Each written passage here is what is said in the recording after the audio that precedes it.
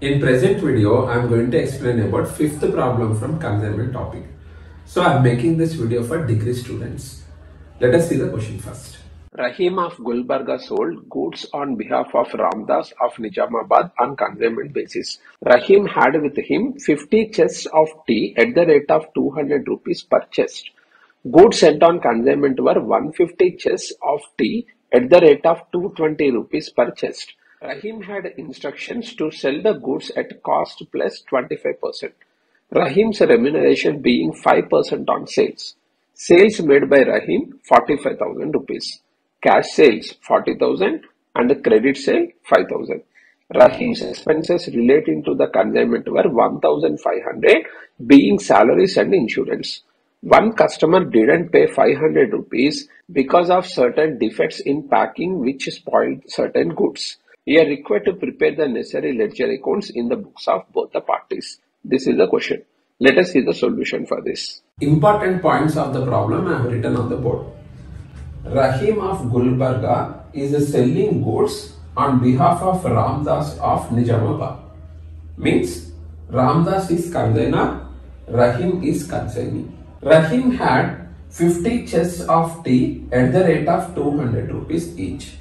So chest means a wooden box in which tea is packed.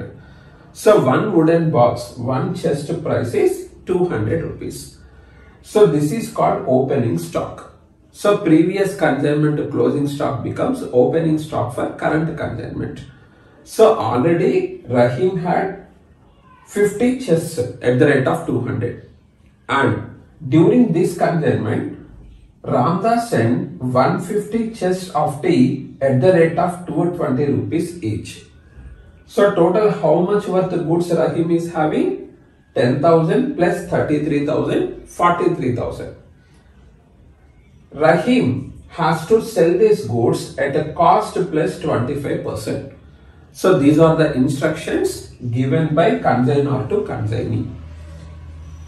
Total sales amount 45,000. How many chests are sold for 45,000? There is no information in the question. So whether unsold stock is there or not, we have to find out. In this 45,000, cash sale is 40,000, credit sale is 5,000. Consignee's expenditure, salary and insurance 1,500 rupees. So there are some defects in packing. Because of that, some goods were damaged. So one customer didn't pay 500 rupees to us. Means this is loss. So this is not like bad debt. So in case of bad debt, which rule we follow? If del credit commission is allowed to consignee, then consignee has to bear bad debt loss. If del credit commission is not allowed to consignee, then consignor has to bear the bad debt loss. That rule we follow, no? But there is no relation between del credit commission and this loss. So this loss arises because of poor packing, no? Consignor has to take the responsibility of this. So 500 loss consignor has to bear. On total sales, consignee's commission is 5%. So for this problem, in the books of both the parties, ledger is asking. First, ledger of Ramdas, consignor. So think from consignor's point of view. Three accounts he prepares, no? Gulbarga consignment account, Rahim account, goods sent on consignment account. So in previous videos, I have given introduction about these three accounts. Previous videos links are available in the description box. So let us directly start the problem. First is for opening stock. So previous consignment closing stock, we record on credit side of consignment account by consignment stock. So for current consignment, you have to bring that stock. Which side? Debit side. So debit side, you have to write to consignment stock account. In brackets, this is opening stock. Mention that. 50 chests at the rate of 200 rupees each. 10,000 rupees. Next, goods sent on consignment entry. Consignment account at goods sent on consignment account. In consignment account debit side, you have to post to goods sent on consignment account. 150 chests at the rate of 220 each. 33,000 rupees. So in goods sent on consignment account, credit side we should post now. By Gulbarga consignment account, 33,000 rupees. So if you want to know how this entry is coming, then refer previous videos. Next, consignor's expenses are not given. Consignee sold the goods for 45,000 rupees. In this, cash sale is 40,000, credit sale is 5,000. What is the journal entry for sales? Rahim account data to Gulbarga consignment account. Sales amount 45,000 rupees. Cash sale, credit sale, you need not to show separately in consignor's books. Because for these two sales, finally consignee is only the data that directly we wrote. In consignment account, credit side we should post this. By Rahim account, 45,000 rupees. In Rahim account, debit side to Gulbarga consignment account, 45,000. Next, consignee's expenditure. Entry, Gulbarga consignment account add to consignee's account. So in Gulbarga consignment, debit side to consignee Rahim to Rahim account, 1,500 rupees. In Rahim account, credit side by Gulbarga consignment account, 1,500. Next, some goods are defective and a customer refused to pay 500 rupees. This is loss. So loss means in consignment account, debit side we should write now. Means while writing the journal entry, Gulbarga consignment account should be debited with 500 rupees. Finally, who should bear this loss? Consignor. So for this 500, consignee is not responsible. If you see this sales entry, we debited consignee's account with 45,000 because consignee has to pay 45,000. When one customer refuses to pay 500 rupees, when finally that loss consignor is bearing, how much we should get from consignee? 45,000 minus 500, 44,500. So 500 we have to reduce from Rahim's account. So Rahim is not a debtor for 500 rupees. So we created Rahim debtor account by debiting. If you want to cancel, you have to credit. I want to cancel 500 rupees from Rahim's account. Therefore, credit Rahim account with 500. So finally, Rahim is a debtor for 45,000 minus 500, 44,500. So this is just like bad debt treatment. When del creditor commission is not allowed to consignee, consignor has to bear the bad debt. No? In fourth problem clearly explained that. So in the same manner you have to deal with this loss also. Let us post it. In consignment account debit side to Rahim account. In consignee's account credit side by Gulbarga consignment account, 500 rupees. Next is for consignee's commission. Entry, Gulbarga consignment account debtor to Rahim account. In Gulbarga consignment account debit side to Rahim account, sales amount 45,000. On that 5%, 2,250. In Rahim account credit side by Gulbarga consignment account, 2,250. So everything is completed. Finally, whether there is any unsold stock or not, we should observe. Stock with Rahim.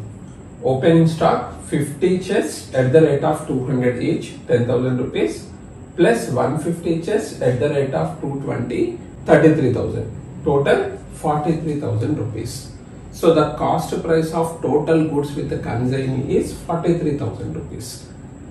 And consignee had one instruction, that is he has to sell the goods at cost plus 25% profit. So total sales value is 45,000. So this sale value is 125%. Then cost price of these goods we should calculate. If sales price is 125 rupees, cost price is 100. If a sales price is 45,000 rupees, cost price is how much? 100 divided by 125 into 45,000 rupees is equal to 36,000 rupees. So consignee sold goods now. So these goods cost price is 36,000 rupees. Then total goods cost price 43,000, sold goods cost price 36,000. Then remaining value is, difference is the cost price of unsold stock. So in present problem there is unsold stock. Unsold stock value, we should calculate at cost price now. So cost price of unsold stock is 7,000 rupees. Actually speaking, to this we have to add direct expenses of consignor and consignee.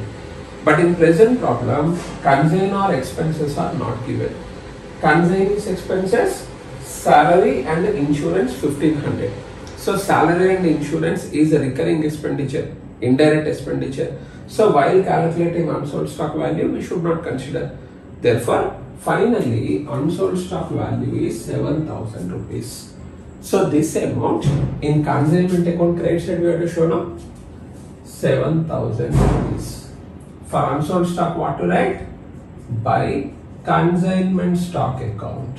So what is the journal entry for unsold stock? Consignment stock account data to Gulbarga consignment account. So we are not preparing consignment stock account. Therefore, second time posting you need not to show anywhere. So finally, in consignment account we have to calculate profit or loss. Credit column total is 52,000 rupees minus debit column total 47,250. Difference 4,750 is profit. Because credit side we wrote income, debit side we wrote expenditure. Income is more than expenditure. This profit, debit side we should show because debit total is less. For profit, you have to write to profit and loss account. Two sides put that highest total 52,000 rupees. Credit side also same.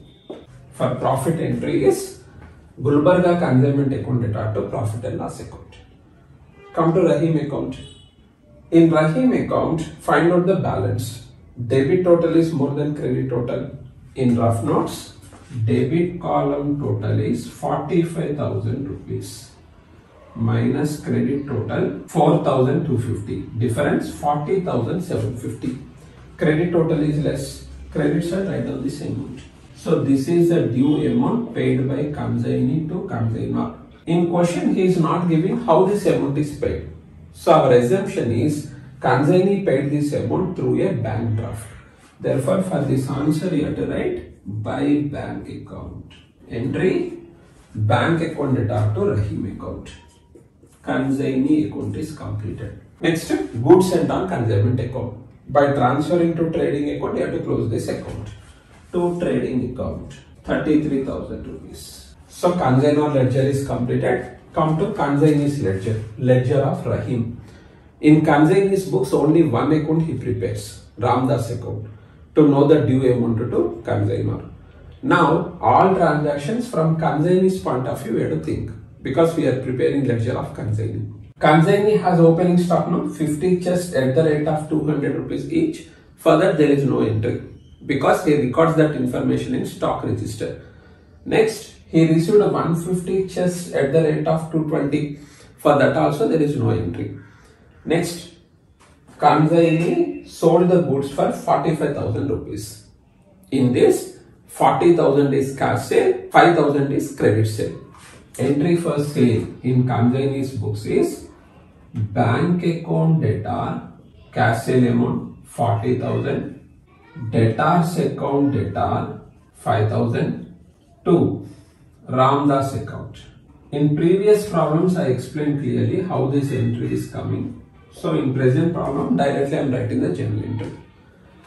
Ramdas account is created. Therefore credit side we should post by bank account 40,000 rupees by debtors account 5,000 rupees. Next, consignee's expenditure.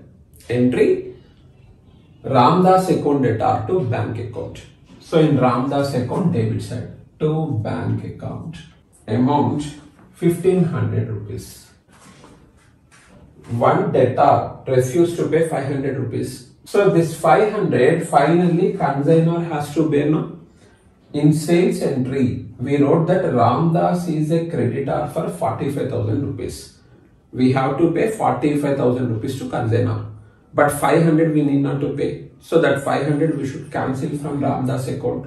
We created Ramdas liability account by crediting. If you want to cancel 500, you should debit Ramdas account with 500 rupees. Ramdas account debtor 500. From debtors 5,000 should come. So 500 is not coming. Means remaining 4,500 we received. So our assumption is we received through a check. Therefore, bank account I am debiting with 4,500. So in this debtor amount, 4,500 came, 500 is not going to come. So both when we wrote, this debtor account will get cancelled. By debiting we created debtor account. If you want to cancel, you have to credit. Debtor's account should be credited with 5,000 rupees. Ramdas account is debited now. So in Ramdas account, debit side we should post. To debtor account 500 rupees. Finally, consignee's commission. Here we calculated 2,250. In consignee's books entries, Ramdas account data to commission account. Debit side to commission account 2,250. Everything is completed. Finally, find out the due amount. Credit column total 45,000, debit column total 4,250. Difference 40,750. Debit total is less. Debit side write on this. Our assumption is consignee is paying this amount through DD no. Therefore, write down bank account. Put the totals. So ledger of consignor, consignee both are completed. So this is all about fifth problem from consignment topic. Hope this video is helpful to you. Thank you.